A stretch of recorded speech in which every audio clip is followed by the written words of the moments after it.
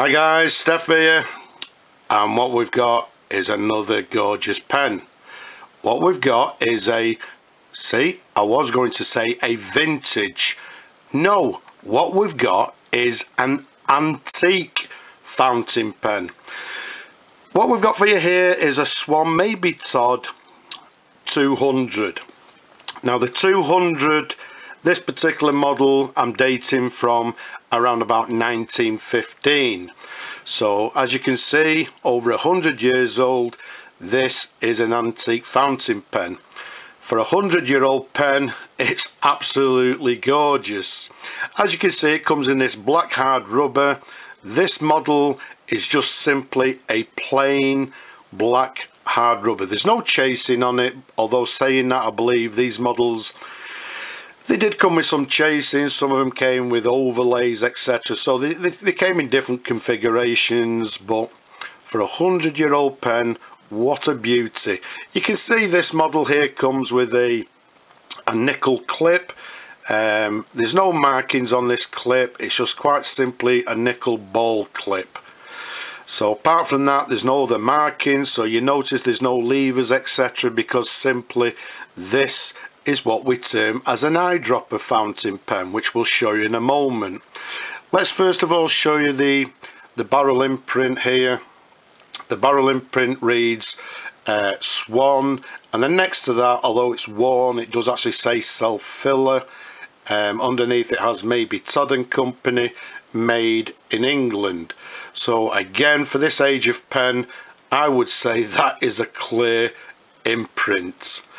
What we've also got is, if we turn it round, again a little bit on the worn side, which you know is quite expected for this age of pen, but it does have it says trademark, and then in the middle it would have had a Swan logo, and then underneath that it has a number 200.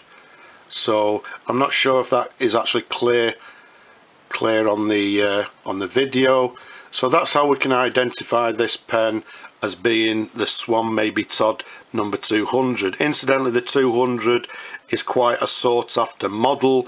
There were similar ones. I believe there was a Swan Mabie Todd 1500, but these I believe are quite sought after.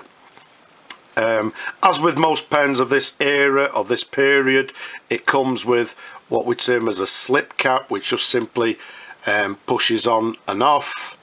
Let's show you the pen and the cap together like so, and let's show you this section there. You can see it's got a long tapered section, and then to the top there, one thing you'll notice, what we've got is what we term as an over and under feed on this pen. You can't see the imprint because of the feed, but the nib imprint reads, well, it says a Swan number 1 14 carat, as I say, Mabie Todd Co Ltd, made in England nib. So it's a number 1 nib. There's a sideways view, and as I say again, it's got this over and under feed. Now, how do you fill these pens? Nice and simply, what you would do, you would actually unscrew the barrel like so, and there's the feed. You'll notice to these pens as well, you notice this little silver sort of twisted wire just underneath the feed going into the section.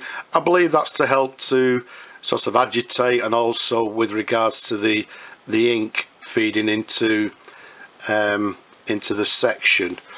But what you would do is, if I show you this box here, which I've had for quite a while, and inside this box here is an original eyedropper.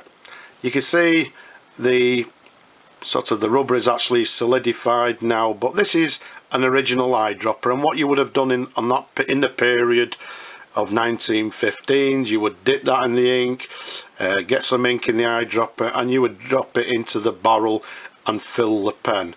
Hence the name, an eyedropper fountain pen. So let's pop that to one side. In this particular case, I'm going to use modern methods. A syringe.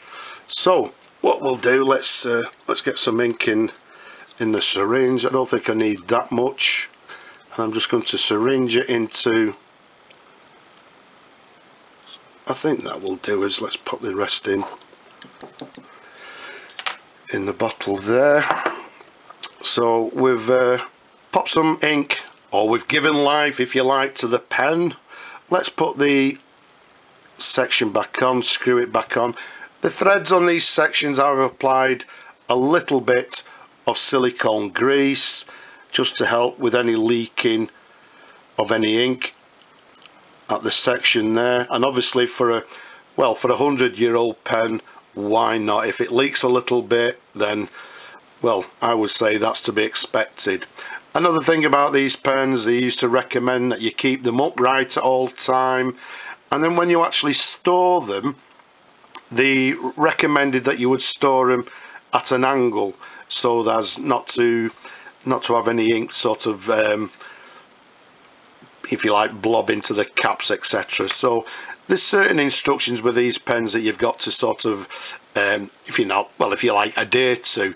Another thing that they say is to sort of warm the barrel up, or the air inside, because the eyedropper pens did have a tendency to sort of, if you like, blob when you actually begin writing. So it'll be interesting to see if it does blob. Let's see how it writes, if it does write. So here we go. So what we have is there we go. We have a Swan. As we said, this particular one is a Mabie Todd and Company. It's dated as early as the 1915, so it's a antique fountain pen. This one's actually writing absolutely lovely. Does it have any flex? The answer is yes, it does. And I'm not putting any pressure hardly on the nib. It actually has a lovely flexy nib. So there you can see on the downward stroke we're getting a lovely line. But all in all, for a 100-year-old pen, absolutely superb. Oh, I love it. You know, it actually puts some of the modern pens to shame. It writes absolutely gorgeous, lovely writer, a little bit of flexibility in the nib, and for an eyedropper fountain pen, absolutely superb. So let's pop the cap back on, which just simply pushes on and off. So once again, this is the last of the pens that came to me for a service and restoration. I wish this was my pen, but unfortunately it's not. It'll be going back to you, Simon. Simon, lovely writer. I'm sure you're going to enjoy that one. I hope you've enjoyed looking at the pen as much as I enjoy showing them you people. Leave a comment below, but for now I'm going to say bye bye.